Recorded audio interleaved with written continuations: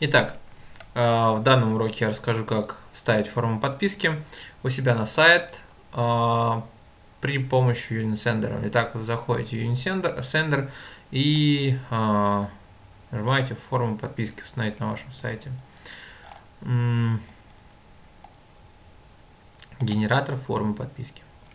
Итак, вот таким вот образом будет выглядеть ваша форма. И сейчас вы можете ее немножечко подкорректировать. Здесь список рассылки. Соответственно, можно выбрать тестовый список. То есть это туда, куда будут приходить ваши имейлы. Нам важно имя. Это будет текстовое поле. Email. Телефон мы нажимаем и удаляем элемент. Email мы делаем обязательным полем. Ставим здесь галочку. Так, подписаться ставим «Хочу сейчас». Хочу сейчас. Надпись. Ну и теперь саму форму.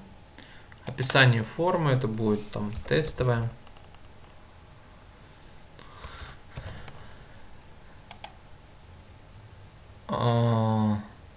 Кодировка UTF-8 можно поставить. Открытие в отдельном окне. Ширина, смотрите сами, ну, в принципе, 300 на 200 нормально. Если у вас мало места в том месте, куда вы собираетесь ставить форму, то можно сделать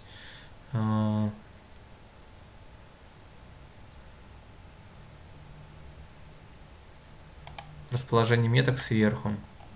Тогда вот форма будет еще меньше. Цвет рамки. Имеется в виду вот этой рамки. Она сейчас черная, мы можем ее поменять на любой. Ну, пусть это будет красная.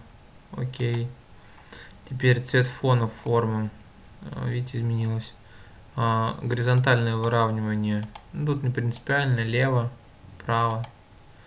Смотрите, как вам больше нравится.